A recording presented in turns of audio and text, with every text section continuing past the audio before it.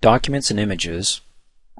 Now basically in this screen here you're going to be looking over to make sure you got the bare minimum. Most of it's going to be AdvancedMD's responsibility to set up. For example, the default image type should be JPEG. If it's deleted or something else in there, it may not work, so you want to make sure it's JPG. Documents folder is Documents. Now the P drive here, :/ppmd files, that should be there. If it's not there, you may have problems with saving your documents. So make sure that's set up correctly, and if not, call AdvancedMD support.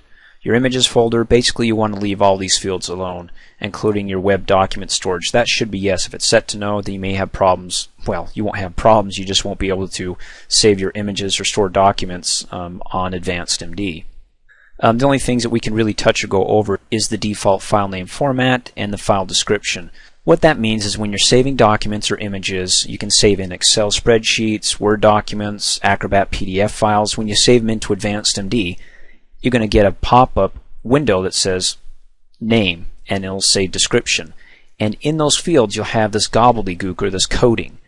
Now what that means is if you leave that alone and you just click save, it's automatically, this coding is going to pull C for chart number, N for the name of the patient, and the D is for date, for today's date. It's supposed to help you cut down on all your typing, and so you hopefully don't get carpal tunnel. Anyways, you can always delete that and type over it. Not here, but I mean when you actually upload documents. So I would say leave the defaults alone.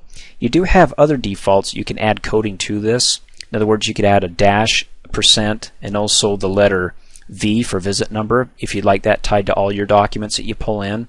And very quickly I'll give you a screenshot here of all the codes you can type in, but you want to type it exactly like you see it here. You don't want to have any spaces in between them. You don't want to miss the dashes, just like you see it. Otherwise, leave them the way they are.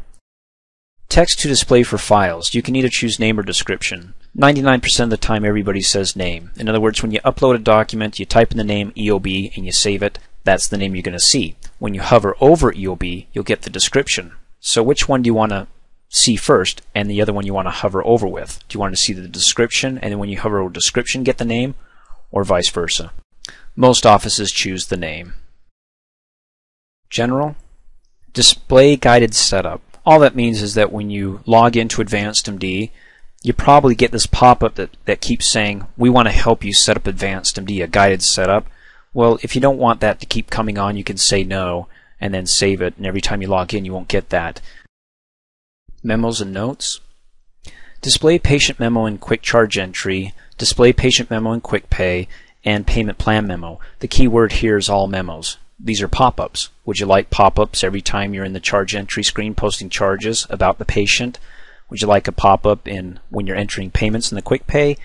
And would you like a pop-up anytime the patient has a payment plan that they're tied to?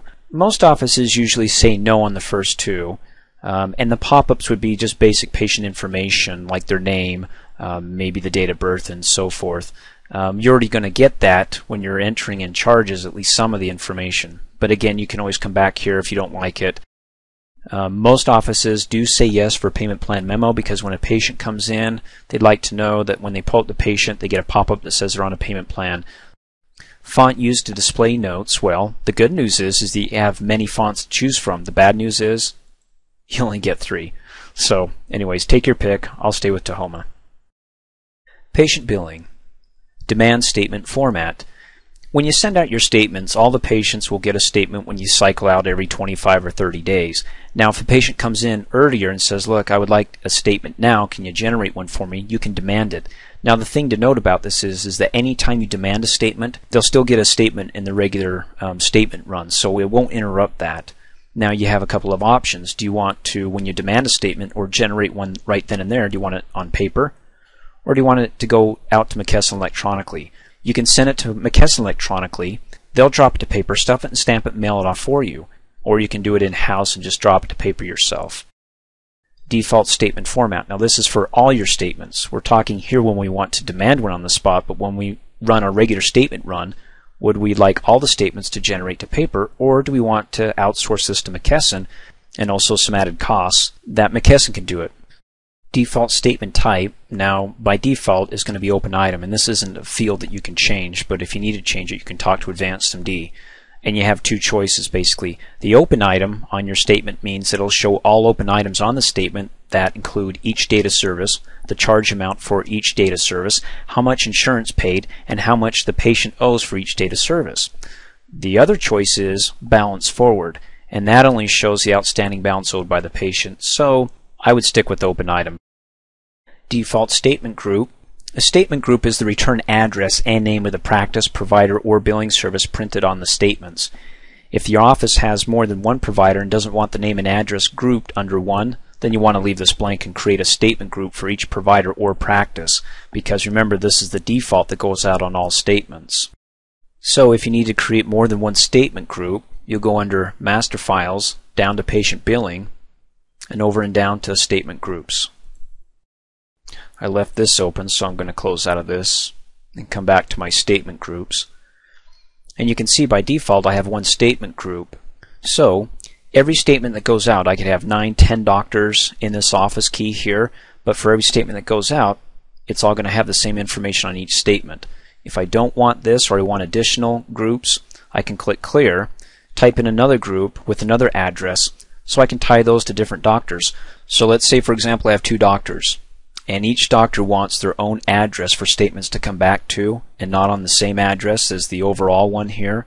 Again, click Clear, type in a new address here, click Save, so I have 2 here, and then what you're going to do is after you set this up, you're going to close out of here, go to Master Files, down to Providers/Groups, and go over and down and select your providers or doctors.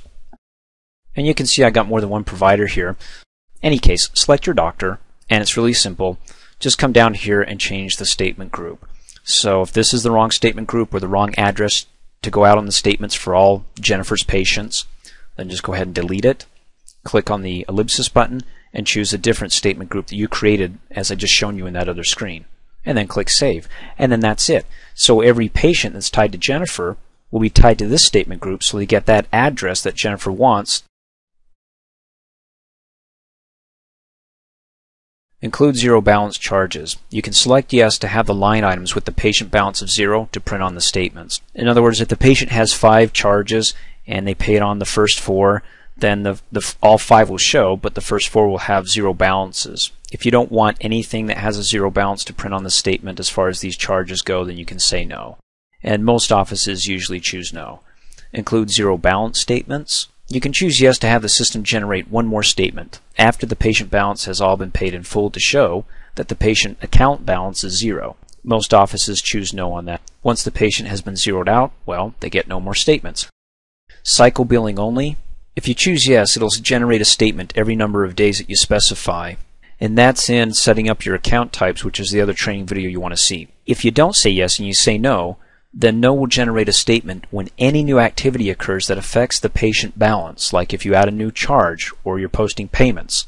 Most offices choose yes. No matter what the activity is on the account, they only want to send out one statement a month, and they'll choose yes here. They'll set up their account type and say for all typical accounts, we'll just say every 25 or 30 days, let's generate a statement. Print a statement for each responsible party or patient. 99% of the time, most offices choose responsible party because, again, in Advanced MD, the responsible party defined here is the person getting the statement. And that doesn't necessarily mean the patient, because the responsible party could be the parent. Sort statements by name or zip code. Include a legal statement notice with your statements. Most offices choose yes, but what is that legal statement notice? Good question. Let's go up to Master Files, down to Patient Billing, and over and down to Statement Messages. No worries, we're going to cover how to set up your account types in your statements here in other training videos, but for right now, your system default, you're trying to decide whether or not you want a legal message go out on the statements, and this is what it is, LG. You can select it, and up here, if you can't see it all, it's cut off, go ahead and click in there and use your arrow key or your right arrow key and go ahead and click over. So this is what's going to show on the statement based upon the information from your health plan. You owe the amount shown. So if you want that to go out on all your statements, then go ahead and say yes here. Include legal statement notice. Print the payment reason. In Advanced MD, anytime you post a payment, you can tie a payment reason for it. Like the reason of the payment here is copay, and you can choose yes or no. It's split down the middle. Some offices choose yes, some offices choose no.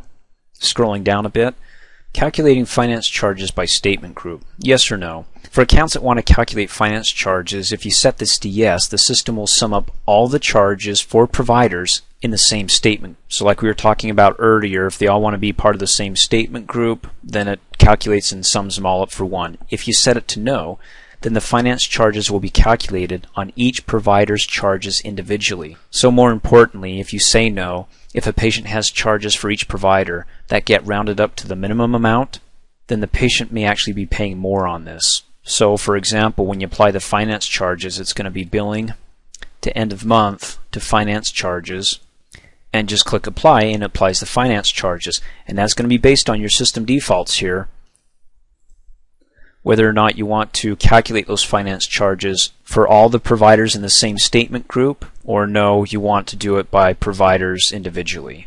And as you recall, we just showed you how to set up your statement groups and tie doctors to each different statement group if those doctors want to have different addresses going out on their statement.